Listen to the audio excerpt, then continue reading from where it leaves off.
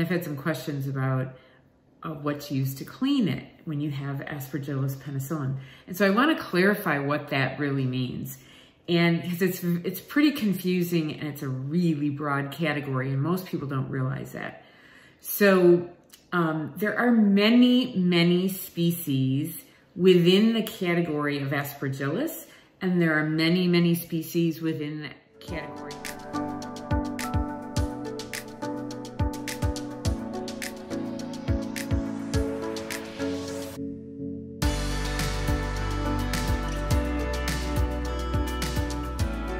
Hi everyone, I'm Cheryl Seco, and I'm coming on this video to talk about mold species, in particular Aspergillus penicillium species.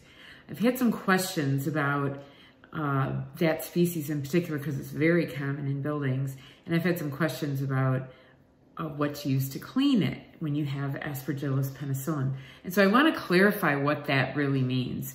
And because it's pretty confusing and it's a really broad category and most people don't realize that.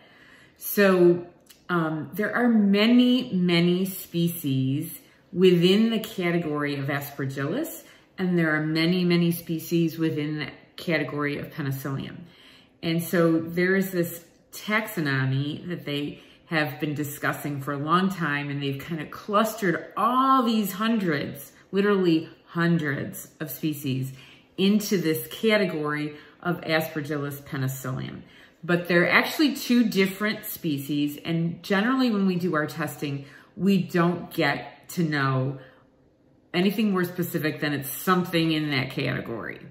You can try and ask the people testing if they can tell you exactly what species is in that they found in the test, but you may or may not be able to get that.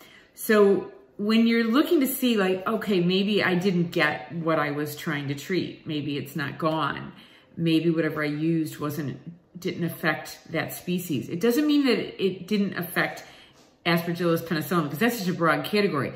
But there could be one species within that category, maybe one species of penicillin, for instance, that I've known of some of the experts that I talked to. They said, okay, this one species of Aspergillus that this person that I'm thinking of, Dr. Ed Close, who's my mentor, in his career he's seen twice, didn't react to the same cleaning methods as the other species in that category that all reacted and were affected in the same way by his cleaning.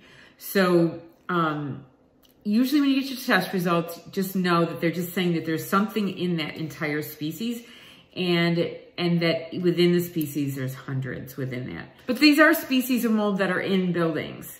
And but all the details about how mold fungus are categorized is a little bit out of my realm. So I just wanted to touch on it and let people know that's a big, broad category, and there's a lot of species in there, and you might be able to clean some of them, and some of them may have a harder time being cleaned depending on what you have going on. And so the more specific your testing can be may help you get to the crux of what you need to do. But there are a lot of different options. So basically, that's just what I wanted to say about Aspergillus penicillium. You can even go to Wikipedia and you can look up all the different species. That's one of the links that I have. They have a long list, alphabetical, of all the species of Aspergillus and all the species of penicillin.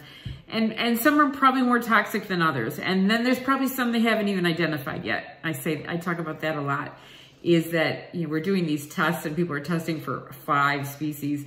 They're not even testing for 5 species.